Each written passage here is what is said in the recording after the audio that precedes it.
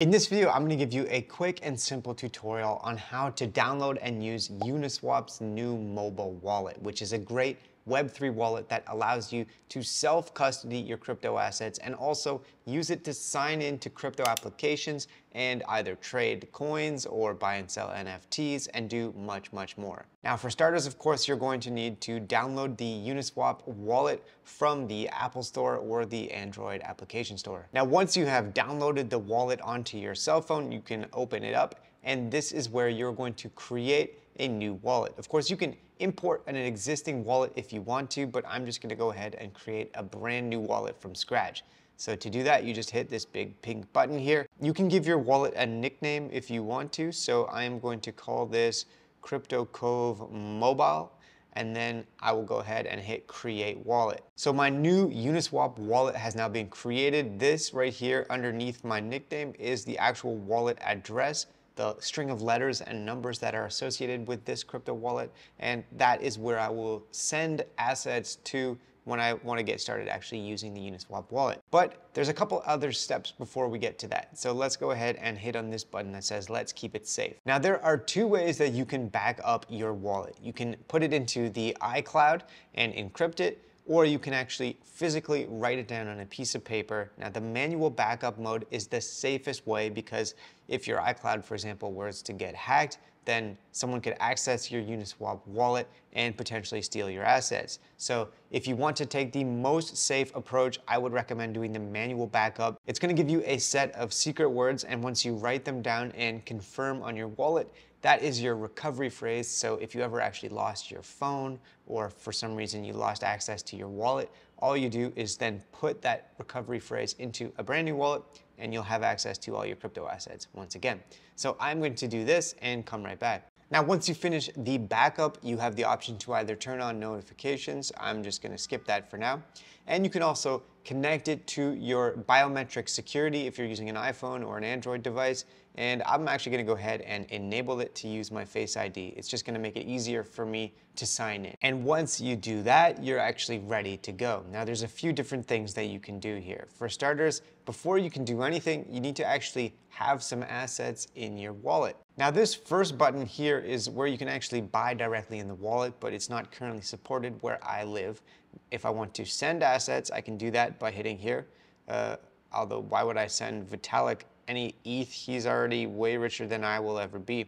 But this third button here is the receive button. And so I can either scan this QR code with another wallet, or I can just copy my wallet address, paste it in, and then send some crypto assets to it. So I'm gonna go ahead and send a little bit of ETH to my new Uniswap wallet from my other MetaMask account on my web browser, and then I'll be right back to show you what you can actually do with it. Okay, that transfer came through, and so I have 0.005 ETH on the Optimism network. Now you'll notice that in the Uniswap wallet, the assets show up on the home page. So if I had other assets in here, they would be popping up right down here. And now you'll notice that in the bottom right-hand corner, there's a big button that says swap. And so this is what I can actually use to access Uniswap's decentralized exchange, and I could trade my ETH for other tokens on the Optimism network if I wanted to. So let's say I wanted to swap a little bit of ETH for a little bit of a stablecoin like USDC.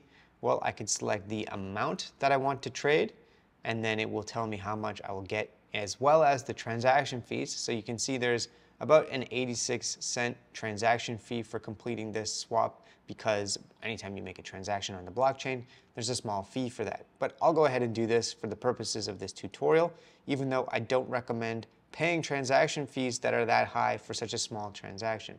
Anyways, I'll hit swap. It confirms using my biometric that it's actually me trying to make the swap, and it will take a couple of seconds before this goes through. And you'll notice that there's a button up here that says activity, and that is where you can track the different transactions that have gone through. So you can see I received some ETH, and I also swapped some ETH. And if I go back to the tokens page, now you can see I have that little bit of USDC that I just swapped for.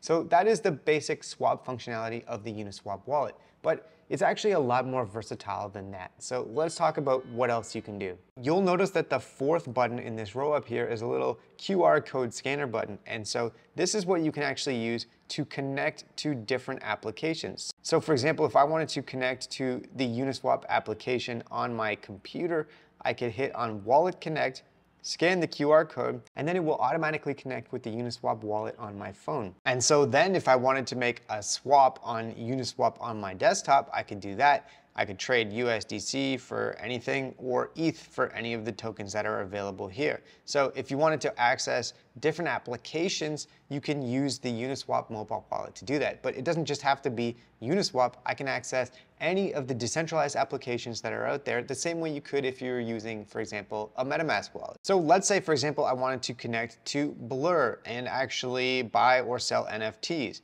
Well, I can do that by scanning the blur.io Wallet Connect QR code, and now my wallet is connected to Blur. It's gonna pop up on my phone asking me to sign a message confirming that I want to sign in, which I will do, and now I'm connected. And so now I can actually use my Uniswap mobile wallet to buy and sell NFTs. So I could hit on the collections tab, I could sort by floor price, low to high, and I could buy any random NFT for any amount. And it will actually also show up in my Uniswap wallet on my phone under the NFTs tab. So let's go ahead and buy an NFT so that you can see how that works. But since the ETH I actually have is on the Optimism network, I'm going to connect to the Zonic NFT marketplace, which just has more options on layer 2. So it's the same process. I scan this Wallet Connect QR code with my mobile phone. And now I can actually buy an NFT on the Optimism network using Zonic. So let's go ahead, toggle for Optimism, and search for a collection that is really, really cheap, just to show you how it works. And for example, I found this cool looking piece of artwork for $1 that I could buy. So let's just go ahead and buy this NFT right here of a sci-fi city. So the way that this works is I hit on the buy now button, hit purchase NFT, and then it's gonna pop up on my phone asking me to actually confirm this transaction. And once I accept the price as well as the network fees, then it will confirm the transaction and this NFT will be mine. Okay, so that has already gone through. If I hit on the activity tab, it shows that I bought the NFT, and it should show up in the NFTs section, although it's not popping up just yet. It might take a couple of minutes for this to be fully confirmed on the blockchain before it pops up here under NFTs. But yeah, those are the basics of how you can use the Uniswap wallet. You can use it to connect to pretty much any DeFi or NFT application that you can find out there. You can use it to make swaps directly, as well as to send and receive assets. Of course, you have to pay transaction fees for everything that you do. And while I made some transactions in this tutorial that were pretty much a waste of money just to show you how it works, I definitely recommend doing things carefully and make sure that you're not wasting money on transaction fees, because that can definitely add up. But hopefully you found this tutorial helpful, and if you want to see other ways that you can interact with the wide world of crypto, then check out the other videos on my channel. Thanks for watching and have a great day.